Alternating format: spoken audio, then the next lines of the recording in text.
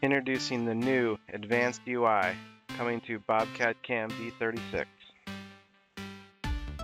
Our Mill 3-Axis Pro operations now allow you to bypass the standard UI and choose the Advanced UI to program your toolpath. This new user interface unlocks tons of brand new options to give you an unprecedented amount of control over every aspect of your operations. Now let's dig into the Advanced UI. So you'll click on Open Advanced Parameters, and you'll have a list of tabs at the top for feeds, surface paths, tool axis control, gouge check, link, roughing, and utility. There will be similar parameters in here as in the standard UI, except you will also have many other new parameters that are not existing yet. As you can see, you can set undercuts, round corners, 2D containments, an angle range, really many different options that you never had before.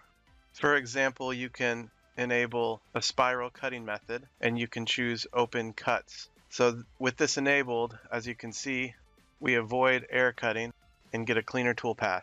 Now we'll speed through the tool axis control and gouge check page, as this is pretty self-explanatory, but basically you have similar options in the Pro with the exception of a couple more advanced options.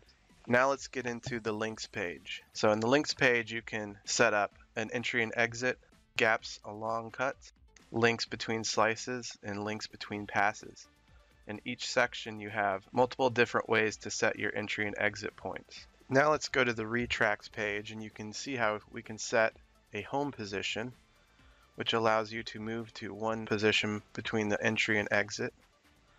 And you have other clearance area options in here that you can define, as well as setting your rapid plane, feed plane, and arc fit. Now you can also define lead-ins and lead-outs for each section as well. So let's enable use lead-in, select the 3 dots. We'll turn off the defaults, and you can see the different types of options we have in here. So you can do a orthogonal arc, tangential line, orthogonal line, etc. So now let's move to the roughing tab, and the first option we have here is stock definition. This sees the stock in the job and will create toolpath inside of that stock. You can also shrink and expand this, among other options. And now we also have a transform and rotate similar to toolpath pattern, but you can do it inside of the feature now. And we also have mirror, which is new for the Pro toolpaths, which allows you to do exactly that, mirror. Now we'll head over to the utility tab, and we have further control over our feed rates.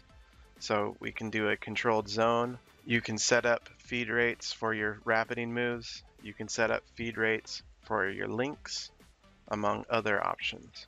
Now once we finish this, to quickly get back into the UI, right-click on the operation and select Launch Advanced UI. Now there's a few other options I want to show you in the Advanced Rough. So we'll go ahead and enable Advanced UI. And we'll go to the Surface Paths page. And then we'll select on Advanced. And here you can set up different depth steps, as well as intermediate slices. So we'll enable that option there.